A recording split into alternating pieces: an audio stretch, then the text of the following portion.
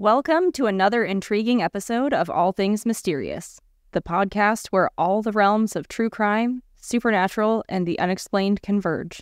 I'm your host, Jordan. I'm Matt. We're ready to plunge into today's fascinating mysteries. Let's dive right in.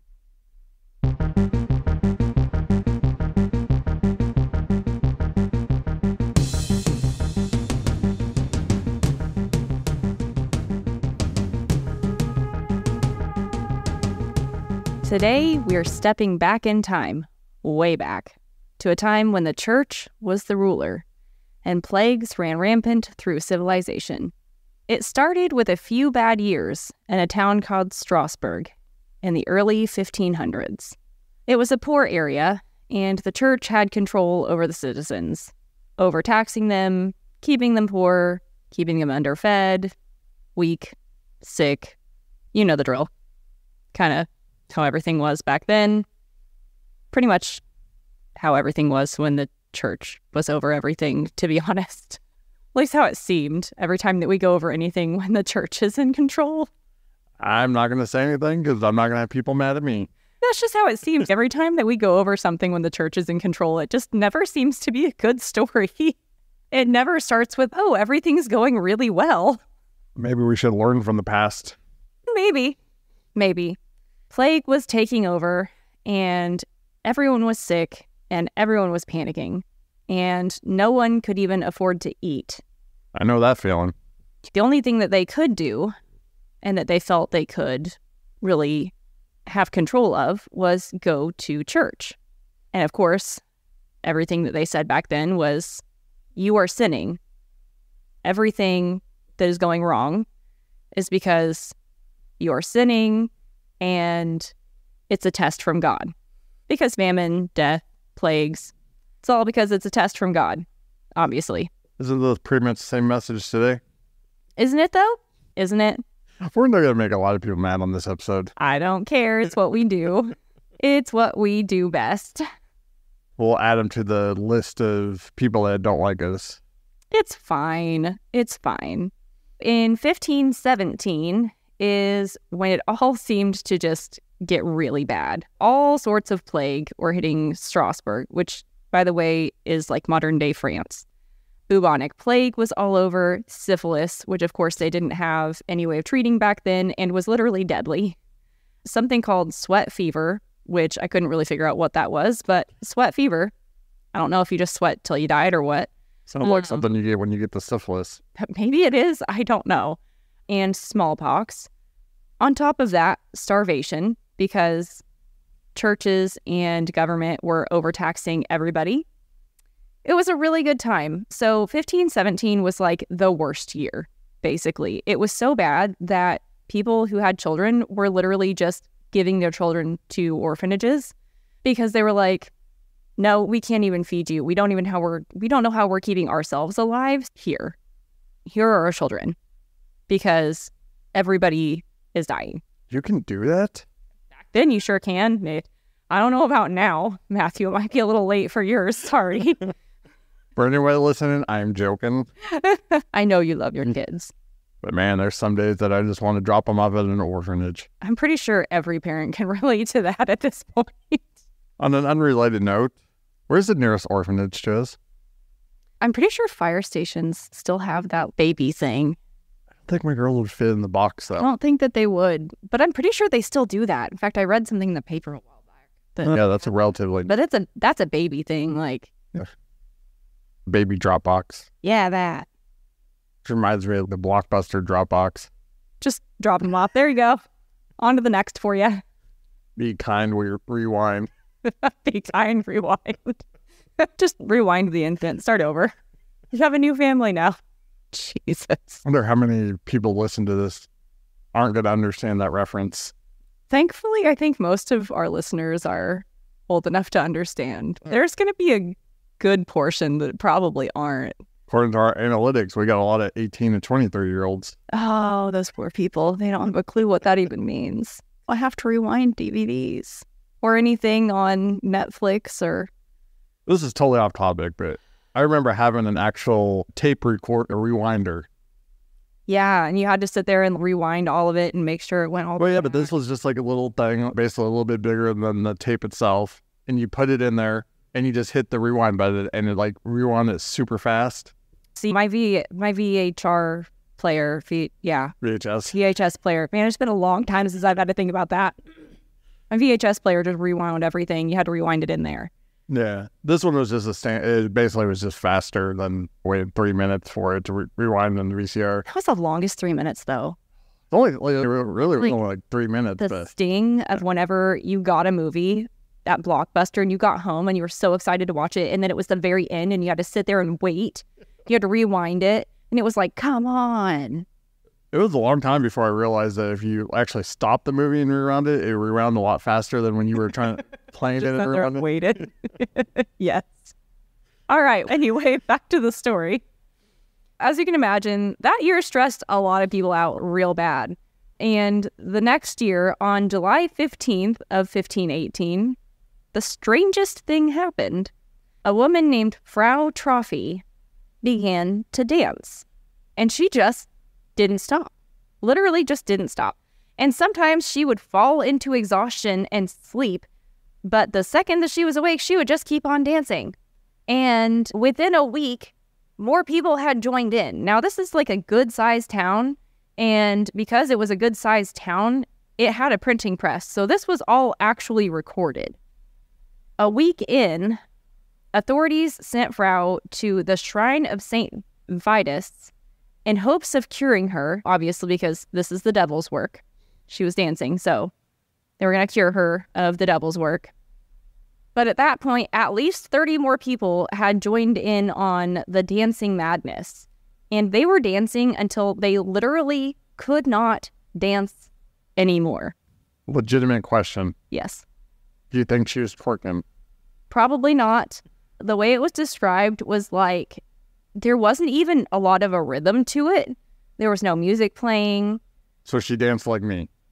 No Probably, rhythm. yes. Probably. I have not seen you dance, but I can just only imagine. Born without rhythm. I believe this. I believe it a lot. But it was mostly just their feet moving more than anything. But, Definitely this. right? In the height of the dancing epidemic, town officials actually decided to try and tire them out.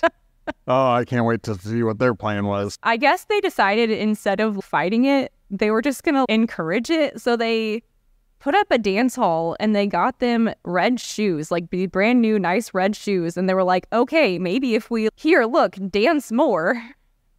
Because at this point, they're dancing.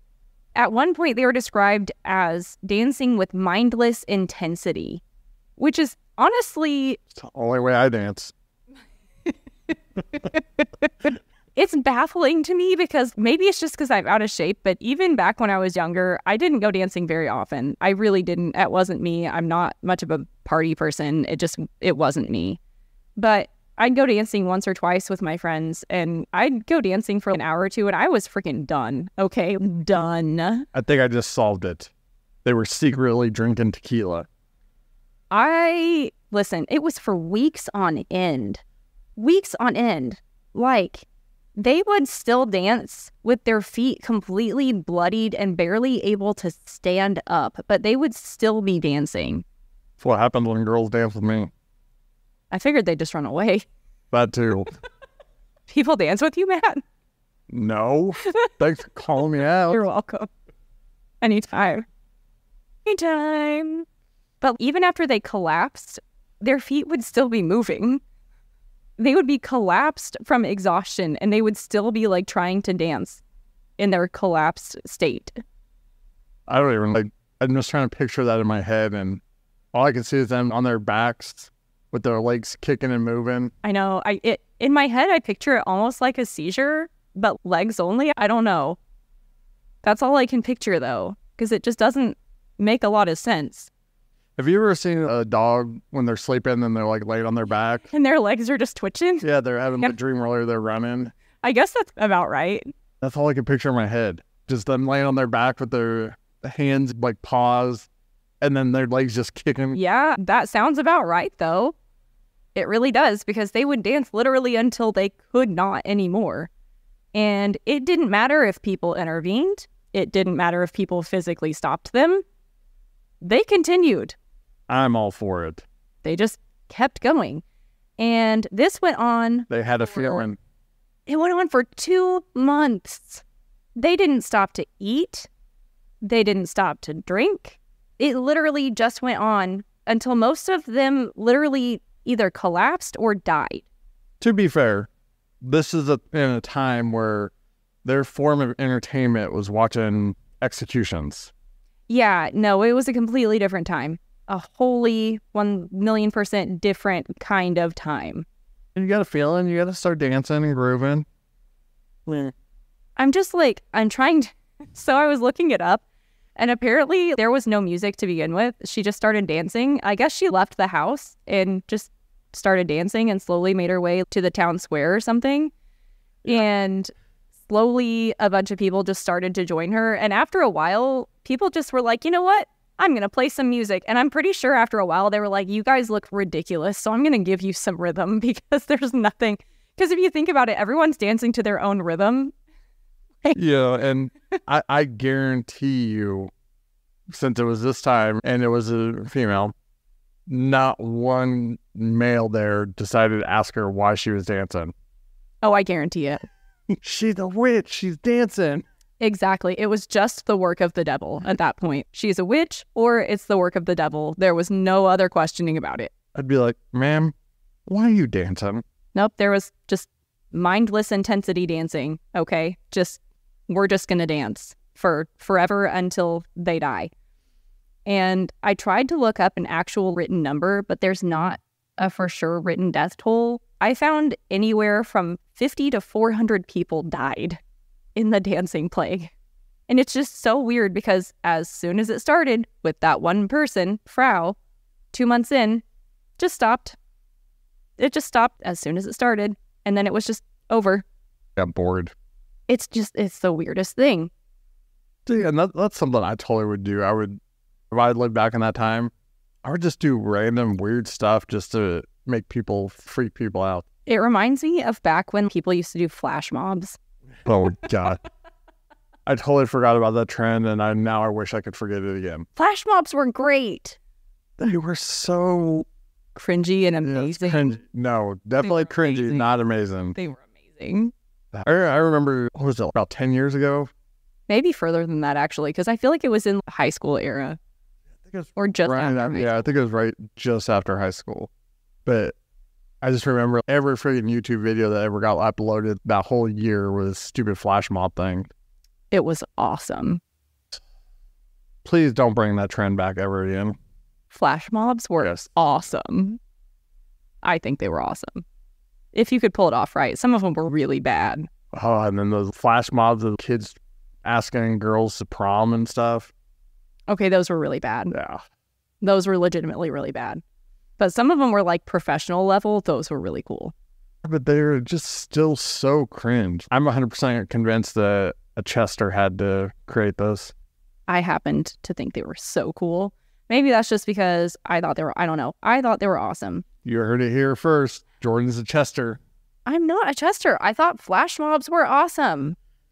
We're going to have a poll. That's fine. Who here thinks that flash mobs were cool? I think they were awesome. 1 vote. You're so weird. All right. 9,000 votes say no. We haven't even had the poll yet, you weirdo. I'm gonna vote 9,000 times. You cannot vote 9,000 times. I'll create 9,000 fake Facebook accounts just to vote. I'm going to be really impressed if you can do that. It's a challenge. Challenge accepted. Oh my God. On to our super fun theories. So our first theory is really stupid. Self-analysis is very important. It is, but it was stupid enough, and I was just like, you know what? Screw it. I'm going to put it in there. People thought that Frau started dancing to embarrass her husband, and that enough people were like, you know what? I'm also going to embarrass my husband, so I'm going to start dancing too. And again, I'm going to go back to then they could have just asked her. I guess they could have, but the thing on that is like, okay, you were like basically dead or actually dead. Yeah, you gotta understand the time that they're in.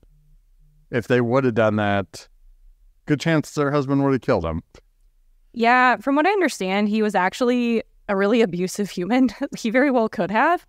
But at the same time, it just doesn't have a lot of merit to me because It's dedication. that's just a lot of dedication. And I feel like there's other things you probably could have done that probably would have had a lot more power to it than just randomly dancing. I could think of a lot of stuff that I'd rather do for 2 months straight. Exactly. Dancing does not fall on that list. That's my thought. Obviously, the next one also has a decent amount of merit to it, and that would be... Drugs. Alcohol. Actually, no. That's my theory. Mass hysteria. Because of the horrible years that they had, everybody just broke the fuck down. Everybody just lost their mind. They just lost it.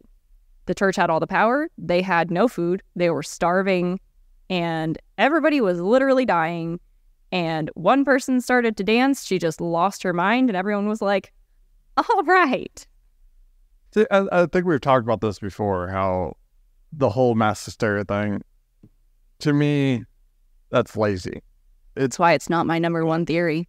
It's a lot like when skeptics are trying to disprove like something supernatural.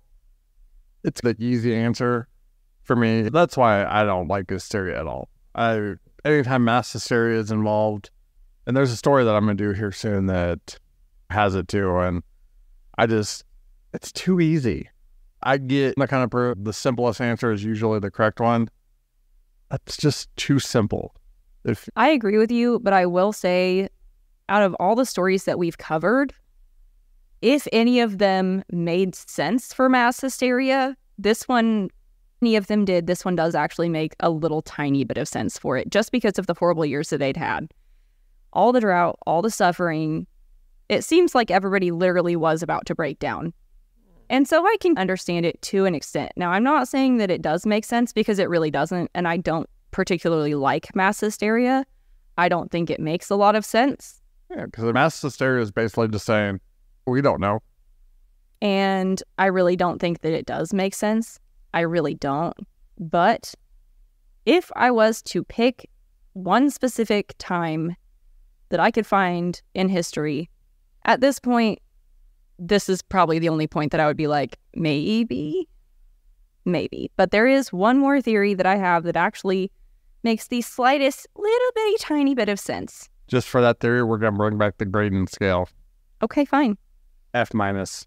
You know what? That's not the worst you've given me, so I'll take it. You've gone far worse than that for me. The first one was like this double Z minus. Yeah, no, I knew. I was far aware of that, but I had enough people mention it that I was like, that's pretty far of a reach, but you know what? Screw it. I'll mention it. Why not? It's going to be some of the other merch that I'm going to make like a report card. Of course you are. It's going to have your name on it. Just for you, I'm going to make merch that just says Matthew. We got to do that. We got to do Fuck Chester. Oh, I've got some great ideas. We're definitely going to have merch eventually that says... Very soon. Watch the Facebook page. You'll get notification. Yes. Eventually, we're going to have stuff that says if tech is Jordan approved. Because eventually we will find tech that's Jordan approved. We're going to get little stickers that says Jordan approved tech. Hey, look, this hasn't broken yet, and I've touched it. I'm still trying to find a company to make them, but once I do, I'm ordering like 10 million of them. No, it's fine. My best friend makes stickers. I'm going to see if she can do it. It's going to be fine. Oh, there we go.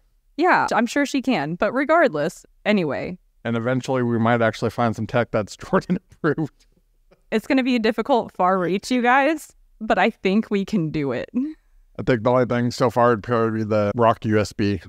Microphones are all right. Or the Pet Rock. What is that thing? I don't know. What is it? There's a rock with a USB port in it or something. It's like a gag gift of the Pet Rock. I don't know, but I'd find a way to break it. Probably. Anyway, watch the Facebook page. All right. My final theory that actually has a little tiny bit of merit to it. A little tiny bit. Even though, to be honest, with this story, there's There's not a lot of merit to anything because it's frankly just completely crazy. Researchers, wow, I can't speak. Researchers, Okay, Matt. let me try that one more time. Scientists, we're going to try that word this time, have discovered that there is a specific kind of fungus or mold that grows often on bread. And because back then they were often eating moldy bread and moldy food, called ergot. And I'm probably not saying that, but it's the truth. And apparently if you eat it, it's said to cause the same symptoms of taking LSD. Where did I get some of this stuff? Eating moldy That's bread. asking for a friend. Eating moldy bread, but you have to find the exact same fungus. Have fun. But if you think about it, back then, that's pretty much all that they were eating, because if they could get food, it was probably moldy and disgusting. A lot of people were probably completely losing their minds and hallucinating. And considering that everybody was eating food that was disgusting and moldy and awful if they were eating at all. Hold on, I didn't know that you went back in time and cooked for him. Listen, if I was cooking for them, it wouldn't be moldy, it would just be burnt. Or undercooked, or somehow both. I don't know how that works, but somehow I've done both. I honestly don't doubt it. Probably make it burn. There's a reason that I don't really cook. Okay. If I do, it's in an air fryer, which tells me if it's done. It tells me, yes, this is done. Probably the kind of person who burns popcorn. No, there's a popcorn button on the microwave It's a popcorn button that you're not supposed to use. that I use all the time anyway because it works. Have you ever seen on the microwave popcorn? Yes, it always says don't use the popcorn button. But you know what? I use it anyway. And you know what? It has not failed me. Yet. It has not failed me. But anyway, supposedly it causes the same hallucinations as LSD. So if you think about it, if the whole town had accidentally been eating that same food, they'd all be hallucinating and they might all be like dancing like crazy and just losing their mind, dancing past injury to the point of death. They were dancing to the point where they literally had heart attacks or strokes or just died. I can't think of something else that might make sense more than this. I both like and hate this theory.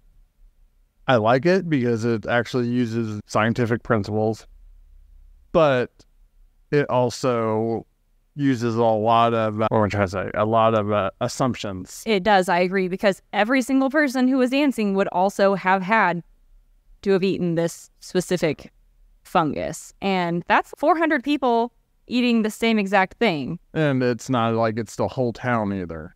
Exactly. It relies on a lot of very specific circumstances that I'm just not sure about.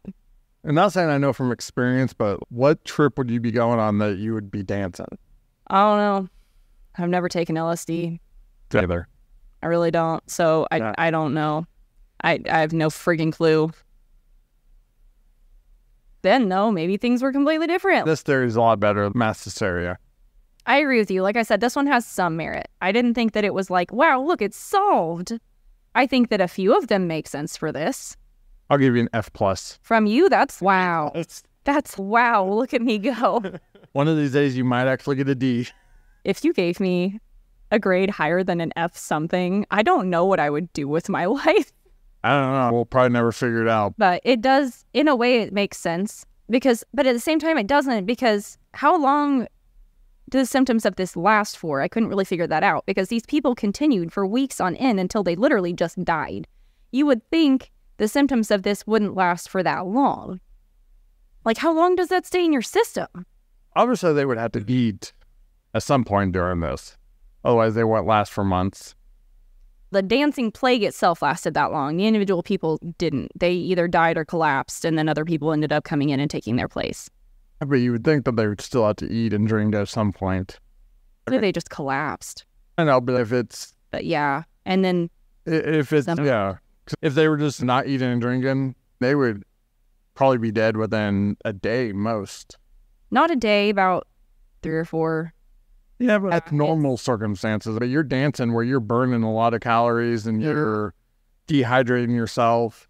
I don't think they last more than a day dancing. Yeah, especially back then when everybody was already starved. Yeah, and it's not like they have air conditioning. And I don't necessarily know what the climate is, but heck, you go dancing in Alaska and you're still going to be burning up within 10 minutes. Yeah, and it was summer. Yeah, they had to at least eat and drink at some point. You would think at least. But if they did, that would make sense of how they kept eating the same food. It's true. But I don't know. Definitely better than the other two theories, but still don't think it's a definitive answer. No, to this day, that's the best answer that they've really got for it. And that's about the best that I can figure out, too. There's not really any other answer aside from people just be crazy. This is totally a man from that time frame where they'd rather have it be a mystery for all time than to just ask. Yeah, exactly. You know that they did not ask at all. Oh, no. It was the devil. It was just the devil. We could go over there and ask her, but no, we'll just let this be a mystery. It was just the devil. The devil was inside all of them for obvious reasons. It couldn't just be anything else. No. Sad part is there's still people who would believe that. Oh, 100%. 100%. They were possessed. It was the devil. It was the devil's work. God was, I don't know, cleansing the town. I don't know. I'm making that part up. I didn't actually hear that. But that's probably what they thought. I don't know. That's what makes sense, though. That's what they thought back then. Not really trying to piss people off, but it's going to piss people off. But why does it always seem like the devil does the fun stuff? Because the devil does do all the fun stuff. Honestly, that side sounds a lot more fun than the other side. He does, but that's why the devil's always the temptation. Yeah, but it's always the fun stuff. Exactly. Because, I don't know, sinning is lead you not into temptation. And that temptation is all the things that you shouldn't do, which is all the fun stuff. Yeah, ignore the biggest part of human nature. Correct. And they cut down just about everything in that town. They were like, nope, you're not going to do anything. If God would get a bounce house and make it a little bit more fun. Yeah. How many times have you... Which obviously, what makes me frustrated is obviously the town had enough power to do something about starvation. Because they were like, all these people, something's happening. So let's just put them on the dance hall and get them some new shoes. Instead of, I don't know, feeding them. But I bet you the priest and all the church members were, Oh, they were fat and happy. Yeah. Oh, absolutely. They didn't suffer. Mm-mm. I don't even know. Was it like a board or government? I don't know. I couldn't figure out the actual hierarchy, to be honest with you. That confuses the crap out of me. Because there's the government and then there's the church. And while they are technically separate things, the church still ruled. And it was like not, it was confusing. And I was trying to figure it out. And I was having a heck of a time. Church had more power than the government. Oh, they did. They did. Because if you wanted to do anything, you had to go to church. And there were people who just starved. And they'd go to church and they'd be like, why is my family starving? They'd be like, you're just not praying hard enough. And back then, unfortunately, people were just like, okay, I'll pray some more. Which really sucks because back then they didn't know what else to do. To be fair, back then that was pretty much all they could do. That really was all they really could do. They didn't have technology. They couldn't figure out why their crops were dying or anything else. So they were just like, okay. And they'd pray for hours and hours on end and then just died. What else were they supposed to do? That was all they had, was their religion. And then the church was just like, yes, we will take all of your money, please and thank you, to tell you that you are not enough. And for the record, I don't necessarily have a problem with church or religions these days. I do at some points in some churches, but... No, it was just mostly how it was back then. Yeah, back then it was a lot different than it is today. A lot worse. Obviously, there's still some religions that are probably worse than it was back then. But I'm all like George on this one. The churches back then were disgusting pieces of crap. They were basically used to enslave people. That was pretty much how it worked back then. You had the church and you lived by the church, and that was it. That was your life. That was your governing power, regardless of whether the governing power was the church or not. It was. If you weren't a part of the church, you weren't going to be alive anymore. Nope, you were shunned and you were a witch. Or worse, there was the Crusades. That's true. That is 100% true. But no, the dancing plague was the such a strange little mysterious thing that just happened for a couple months. It just popped up and people literally died because they danced so hard, which mind boggles me. Mind boggles you? Yes. It's a term. I decided it right now. It's going to be on the next shirt. Excellent. I love that. We're going to use it. It mind boggles me. You are welcome. I'm stealing it. You can't steal when you made it. Correct. I made it and I'm using it and it's mine. I'm claiming it. Not stealing. I'm claiming it. We're going to have so many different shirt designs. Great. We're going to have a whole bunch. Y'all can pick. I know which one I'm going to take. Excellent. I'm glad. See how long before I get in trouble at work. Instantly. Instantly. All right. I guess that's it. That's about it. Okay. 2:30 sucked. 1, not bad. She's speechless, guys. She's a compliment to her. It is what it is.